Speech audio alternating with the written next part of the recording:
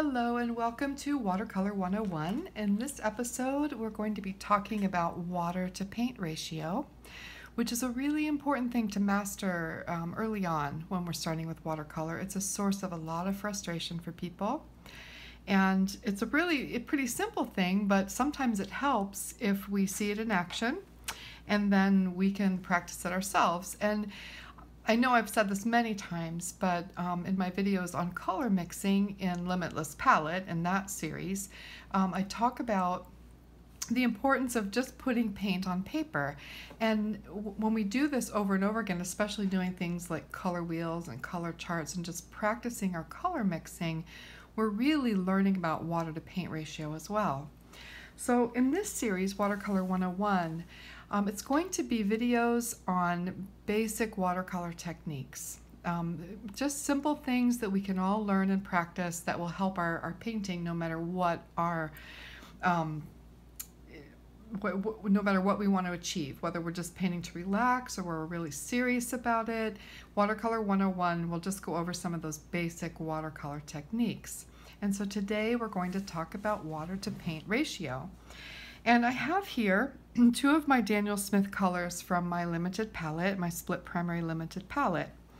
And I have a cool blue, which is phthalo blue green shade, and I have my warm red, which is transparent Pyrrol orange. And I've swatched them out here on my palette. And for a palette, I just use white dinner plates. I have a big stack of them, get them at the dollar store, and I keep them for whatever palette I'm using at that moment.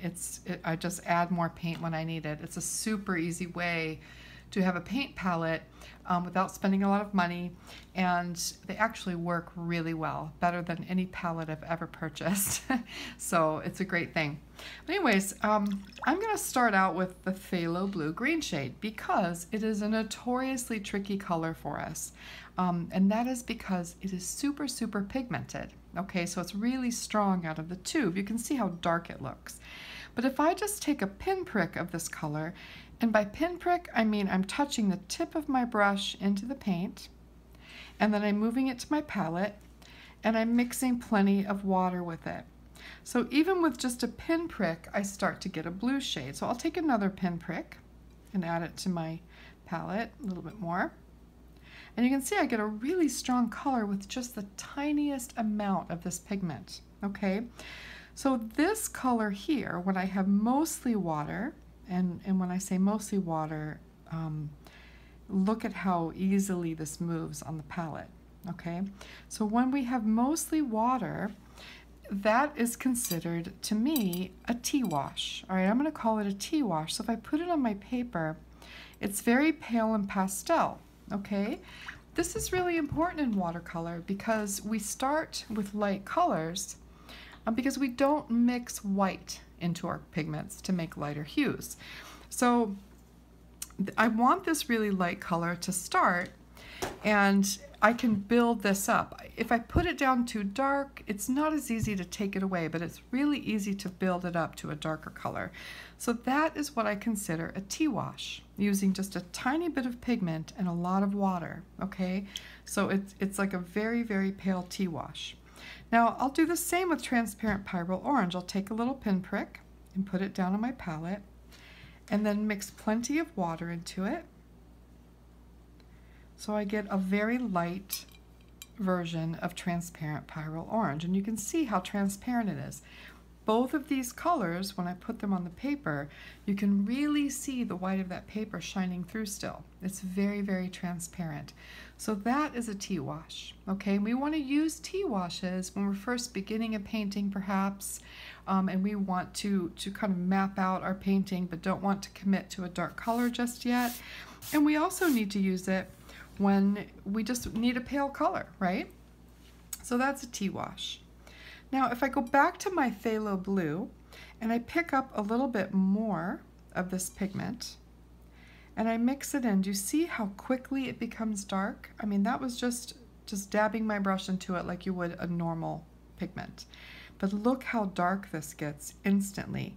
It's still moving freely on my palette, okay? But if I put a swatch of this down next to the tea wash, you can see how much darker that is. Okay, it's much, much darker. Now, sorry, my cat Sam just thinks it's grand to help me with my videos, so just see if you see a cat shadow, it's Sam. So you can see how dramatically different these two are just by adding a little bit more pigment. However, you can still see the paper shining through this color even though it's very dark. And I can add, if I just took straight phthalo blue and put it on my palette, and then paint it a little bit with this, it's really, really dark. And it sort of covers up the whiteness of the paper. However, if I used a dry brush and picked up some phthalo blue and rubbed it on my palette, see how it's not moving as easily? And when I put my brush through it, you can kind of see brush marks. That is an incorrect amount of water. Even though I'm trying to get a dark color, I want my paint to move freely. And here's what happens. So if I put this down, see how it kind of skips around, and I really have to make an effort to cover the part of the paper that I want to paint. And I'm really getting none of that white paper shining through. So all I would have to do is add a little bit of water to this, even a little bit more pigment. And as long as I can put as much pigment as I want, but I need to have that paint moving freely on the palette. Nice and juicy, I call it, okay? So again, I have this super dark saturated color, but it moves freely and it settles beautifully on the paper. Now, the same thing is true with the transparent Pyrrol orange. If I pick up a little bit more of this and add it in, I still have that nice juicy puddle. Okay, but when I paint it on the paper, wow, what a difference, right? But it's still letting the beauty of that paper shine through. So I'm still going to get that luminosity of the white paper shining through. And it's the same thing. I can go darker yet, but I still have that juiciness on the palette. So I can get a really, really dark, warm red, but still have the juiciness. Even here, that it's still moving freely, but I can paint this on and I get a, almost the richest version of that color possible. Okay, so in between a tea wash and a full strength wash, we have many, many variations. And that is something that you just have to practice and sit down and say, okay, how many shades of phthalo blue can I achieve by just adding a little bit more paint, maybe a little bit more water. And we can do that and arrive with an entire spectrum of this pigment, okay, entire value scale of this phthalo blue. Same with any color on your palette. And I highly recommend you do that because different pigments have different properties.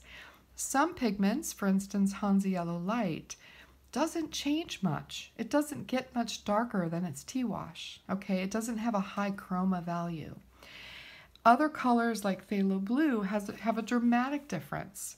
Let's say like Venetian red has a dramatic difference. It goes from this very pale peachy pink to this really deep brick red. Okay, so it's a good idea to take any of your pigments and try to create a value scale with them. And that will also teach you a lot about water to paint ratio. The most important thing that I can tell you is that no matter how light or how dark you mix a color, you want it to be moving freely on your palette. You want to put enough water into it to allow it to apply beautifully and smooth to your paper. Okay, so you don't have to wrestle with it. Now, here's an interesting thing, and I'm just going to turn my palette a little bit. You won't see the main colors anymore, but I just want a little white space to show you this. So let's say I want to mix a beautiful gray, kind of a lavender gray. So I can start with just a tiny bit of my phthalo blue green shade, and then I can add in a touch of my transparent Pyrrol orange, my warm red. Okay, and there I got a brown, so I'll just pick up a little bit more blue and add it in until I start to get a gray. All right, a little bit more orange. So I just kind of go back and forth between the two until I get a beautiful gray. Now I can add a little bit more water to this, nice and juicy on my palette, even a little more because I want this to be really pale. Okay, and I can paint this out and get a lovely tea wash of a very light gray. Let me just get some of that up. All right, so you see this beautiful pale luminous gray that I can achieve. But what if I want to make black?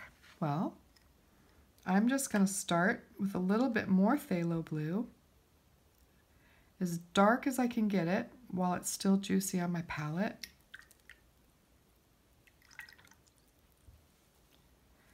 And then I'll pick up some of the transparent Pyrrol orange and mix it in. And look at that, an instant black.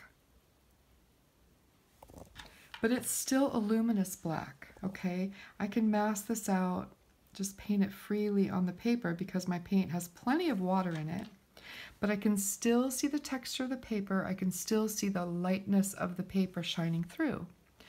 This is a really important thing to master. So what I suggest is get out two colors, and a warm red and a cool blue are a great place to start. And make a value scale with each of them. Make a value scale with all 6 of your split primary colors, or any color on your palette, and then pick 2 that would make black. So blue and orange would make black, like a warm yellow and a violet would make black, a red and a green would make black. So you can pick 2 colors, okay, that will make black, or even you can use a red, yellow, and blue and make black. And you can start with a really pale gray and work up to a black and create a value scale for yourself. So from light to dark, all right? So you can even start with dark and add a little bit of water. So I'm adding a little bit of water to that black, and I'm swatching it out. Probably added too much. Hold on one second.